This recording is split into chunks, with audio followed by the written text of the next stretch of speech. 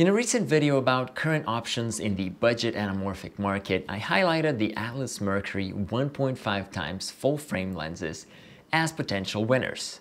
Today, I got the 3-lens demo set with me and we're gonna put them to the test. I had the lenses for 2 weeks, during which I filmed 3 short scenes and a few more tests, working closely with a variety of folks in the film industry.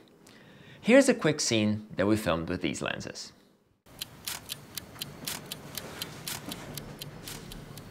It's heavier than I expected. I can imagine. I can't imagine carrying it around all day, weighing you down. An hour is more than enough. What do we do with it? Get rid of it? Burn it? Throw it off something? Sounds reasonable.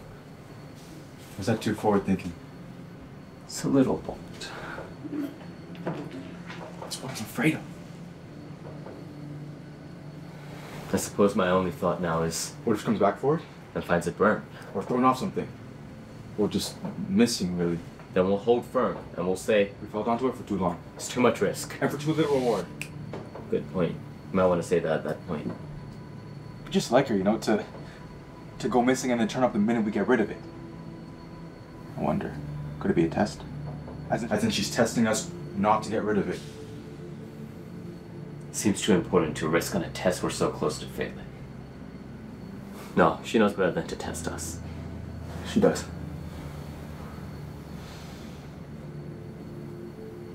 Okay, here's the plan. We hide it. We don't talk about it. We don't ever acknowledge it. We'll bury it or something. And if she comes back for it, then it's ready. If not, it's dead and gone. I'm sorry to hear you say that. Yeah. So hide it. Can't we both do it? It's better if only one of us knows where it is. It's already half lost. Can't you hide it?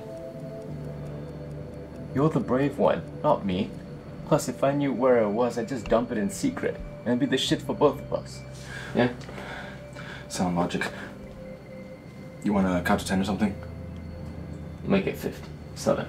Count to 10 level up, John.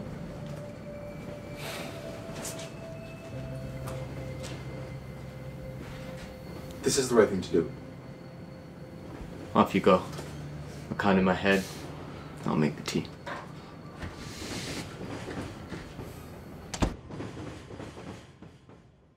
What's so special about these lenses? This is usually a simple question for most products because they have one main selling point. The Mercurys have several. So many, in fact, that I had to break down their possibilities in 3 videos instead of 1, so stay tuned. The first strong selling point that jumps at me is their size. Here's a side-by-side of the Orion 40mm and the Mercury 42mm. The difference is astounding. The Orion is more than twice the size and weight of the Mercury, and on top of that, the Orion covers Super 35, while the Mercury delivers an image circle that covers full frame. It's not just the 42 that's impressive in size. All 3 lenses are super compact and light, with the 72mm being the largest one at 1.6 kilograms or 3.6 pounds, and 16.2 centimeters in length, that is 6.3 inches in American. As cinema lenses, they come in PL mount. The front diameter is 95mm with no filter threads, so you need a matte box for filtration. And we have matching geared rings for focus and aperture, meaning no sweat when switching lenses. Speaking of aperture, all 3 lenses open up to t2.2, which is almost a full stop faster than most full-frame competitors. And that comes with a trade-off when we look at performance. The good part about it is, depending on your style, the trade-off just means more character. This might sound silly, but the lenses look really good with the space gray metal housing, plus they have a good feel on your hand. The dampening of the rings is perfect if you're operating by hand and won't give a hard time to any focus motors in the market either. All 3 lenses share a focus throw of 180 degrees, in which the marks are pretty well spread out. Focus comes down to 1.5 feet on the 36mm, through a rack in which we can see a lot of breathing. The 42mm comes down to 2 feet, and the 72mm brings us to 3 feet away. On full frame, with the 1.5 times squeeze, I almost want the 72mm to get me closer, but I guess that's the whole point of having a 95mm that's confirmed as a longer telephoto in the set. You can choose if you want your focus scales in metric or in American. As I just said, the Mercuries are 1.5 times anamorphics, which might be triggering to some folks, namely the 2 times or die crowd. I've been a lot less picky about squeeze these days, and the 1.5 times delivers a lot of traits that make life easier in post. When filming on a 16:9 sensor, you end up with a 2.66:1 aspect ratio. When filming open gate on a 3:2 sensor, this yields a 2.25:1 aspect ratio, like this video right now. And a 4:3 sensor will get you a 2:1 univision aspect ratio. All fairly popular and versatile sizes. The biggest sacrifice when choosing a lesser squeeze than 2 times is bokeh will be less of an oval shape, although we still get pretty nice results here. For market availability, the Mercuries are currently on pre-order stage with a $1,000 discount per lens compared to the retail price. The retail price will be $6,000 per lens, while you get them for $5,000 each if pre-ordering. The deposit for pre-order varies according to when you put your money down. Right now, it's at $1,300 deposit per lens until the end of March. But check Atlas's website for more accurate numbers. These deposits are also fully refundable. Pre-orders seem to go until the end of June, so I wouldn't expect to see these lenses out and about any time before that. Atlas has been putting out the information that their target delivery date is about a year after the pre-orders have been placed, so let's hope that that timeline moves faster, right? Let's now look at some charts and flares. One thing that surprised me is that even though the lenses have very little chromatic aberration, I found a fairly large area where focus just taps out. For example, when wide open, we have a very clear delineation of the limits of focus. This improves considerably as we stop down, and it's more pronounced on the 36 and 42 than in the 72mm. Distortion is one of my favorite things about these lenses, with noticeable barrel bowing of lines through all focal lengths to create a strong unifying visual style. Flares are pulling away from the traditional blue with a very well chosen amber tone. These are not too saturated nor too bright, and they really go with the rest of the images that these lenses create. All 3 lenses show rainbow flares when wide open, but you can control that by closing the iris by about half a stop. The 72mm has a strong partial vertical flare as well, and that won't go away by stopping down. This and the strong blue secondaries make it stand out from the other 2. Last, playing with warmer light sources will impact the color of the flares in noticeable ways. Working with the Mercuries for the short scene in the beginning of this episode, I had a crew of experienced film people. We filmed everything with the lenses wide open to push their limits.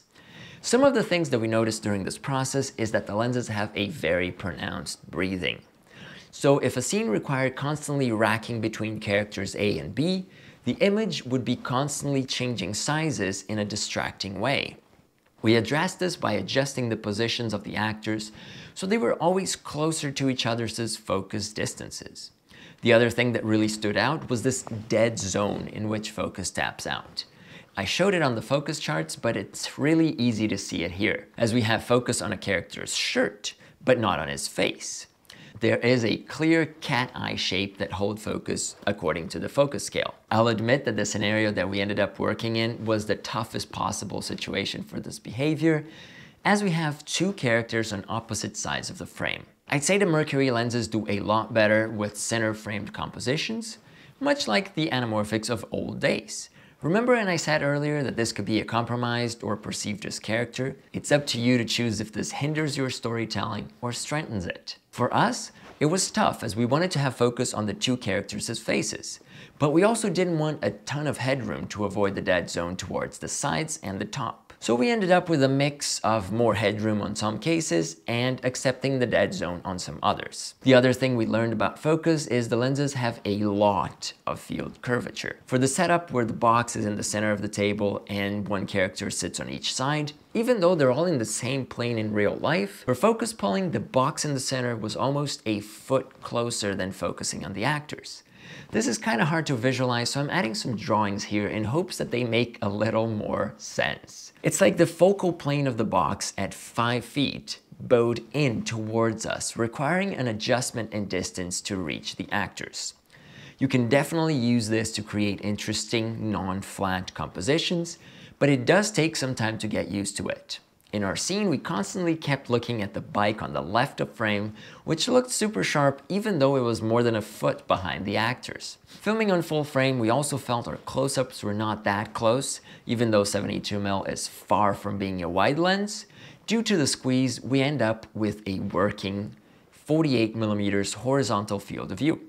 We didn't have a diopter tray to get us closer, and I guess it was part of the test. Overall, I feel that the standards for which we are evaluating the Mercuries are higher than the standards of my regular reviews. That's one of the results of having a bunch of film people helping out in the process. So while it might sound like I'm pointing out issues or shortcomings, these are less relevant than the ones I'm used to seeing in other lens makers.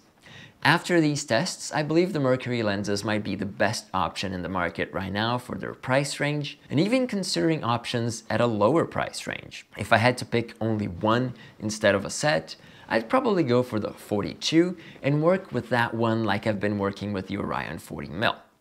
It feels like Atlas is delivering cinema standards and quality with lots of research and personality at a prosumer budget. I'm not saying the lenses are cheap. By all means, 5,000 bucks, it's still a lot of bucks, but I am saying that I'd be inclined to pick these over many other pricier options. I mentioned in the beginning that I have some more Mercury material coming up, so here are the plans. On the coming weeks, I'll have a video using these lenses and my rotated camera body idea for a super cool square aspect ratio and its uses for social media. The other video I'm working on focuses on the differences of using Mercury lenses on Super 35 sensors in comparison to full frame. I'll discuss performance, artifacts, and character with a short scene to help us notice these differences. If those pieces sound interesting to you, make sure to subscribe before you head out, and you'll get an update when these episodes are published. Big thanks to the folks at Atlas Lens Co. for sending me this demonstration set and encouraging these experiments. I hope you learned something cool here today, and I'll see you in the next one. Zit de Ferradans.